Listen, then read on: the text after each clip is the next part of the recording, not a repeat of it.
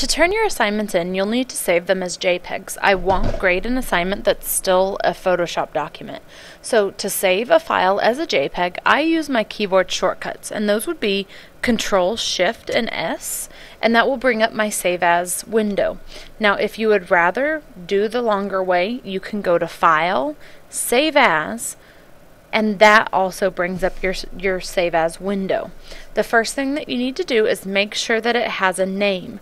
Do not ever save your stuff as untitled. You'll end up with tons of untitled documents and never know what is what. So make sure you name it with your name and then what the assignment is.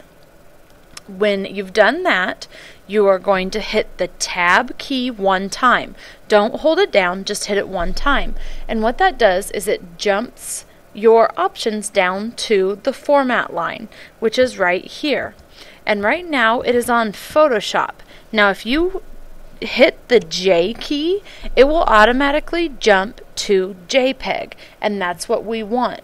Now if something gets messed up, you can also click the drop down button and select the first JPEG. You don't want JPEG 2000, you just want the first JPEG. Then you're going, let me go ahead and rename it.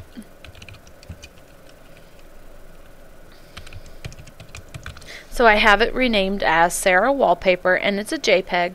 So then I'm going to hit Save, and then these are your JPEG options. We always want the quality to be as large as it can, so I just click over here. You can also drop down and pick maximum. Then you're going to hit OK. And now you should have a JPEG on your desktop. Now the way to tell if it's a JPEG is if it gives you a thumbnail of your assignment. If you have, here I have an Avid poster and it has a PS for Photoshop.